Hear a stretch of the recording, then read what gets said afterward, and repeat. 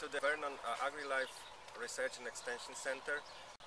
I'm Dariusz Malinowski. I'm plant physiologist and forage agronomist. But today we'll be talking about a different type of project about breeding winter hardy hibiscuses.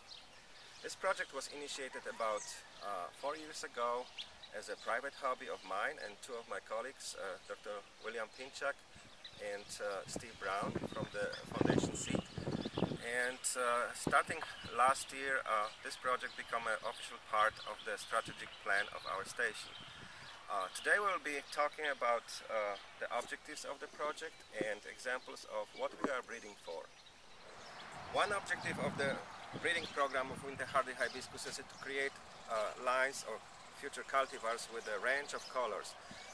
Presently, cultivars, commercial cultivars, commonly basically in three colors: white, red and pink.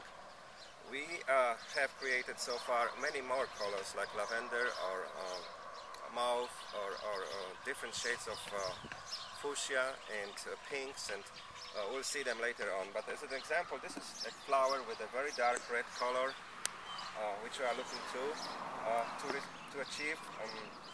We want to have a very dark, almost burgundy colors, and we have several flowers already in this color too. Another example would be a lavender type of flower, of color. This is this plant. As you can see, it has good traits. It's a big flowers, big petals, white petals, and very nice lavender color. And another example would be typical white colored hibiscus. That may not be very interesting at this point, but it has other traits that could be easily transferred to other cultivars, and then the color also could be changed. This one is an example of a very unique color. We call it plum. Very unique, very rare in hibiscus. Another objective of the breeding program is to create flowers with extreme diameter or big flowers. Our goal is to have at least 11 to 12 inches in diameter flowers, and this is an example. This white flower, it's about 10 inches long wide at least in diameter. One of our largest flowers. It's white, but the color can be very easily changed, and we'll see this on the next example. This is another example of how we can manipulate color and still maintain the large flowers. This flower is about 11 to 12 inches in diameter, but it's very dark red, very nicely textured, and very high value for the next breeding step of this program. In this example, we're trying to combine both the trait of a large flower, nicely textured, and also dual colors. And in this case, you can see that this flower is not white, not red. It's a white with reddish veins and a little bit pinkish tint to the whole area. And it's also a very important value for the next step of the breeding program, to create dual color flowers. One of the hibiscus species that we use in the breeding program is a Texas native called Texas star hibiscus. The value of this particular species is very different shape of flower and very different position of pollen on the stigma. They are located on the top of the stigma, and this gives the flower a very tropical look. We have successfully incorporated this trait to several of the breeding lines, and as you can see, those offsprings, they always will be similar to the Texas star hibiscus, but with much larger petals, much bigger flowers.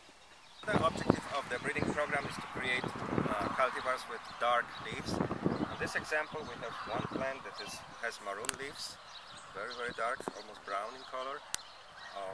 Such plants do not exist, such cultivars do not exist yet on the market. How it was created, we had several hybrids with darker stems, reddish stems, and within 2 generations, by crossing them, we were able to create a plant with not only dark stems but also maroon leaves. Our new objective is to create red flowering hibiscus with white eye, what we call it. As you can see, usually hibiscus have dark red or maroon or brown center eye, and very rarely they have white eye, like in this example. So what we're trying to do, we're trying to transfer the trait of the white eye into the red flower. And we'll do this by crossing both of them. Now they are crossed, and hopefully the fruit will develop and will collect seeds later on in about 2 months. After the pollination, the plant will develop a fruit with seeds. It takes about 6 to 8 weeks from the time we pollinate the plants to collect mature seeds. And later on, all those seeds will be planted again, and we hope that in one of them, or maybe more of them, will have the trait of the red flowers with white center eyes.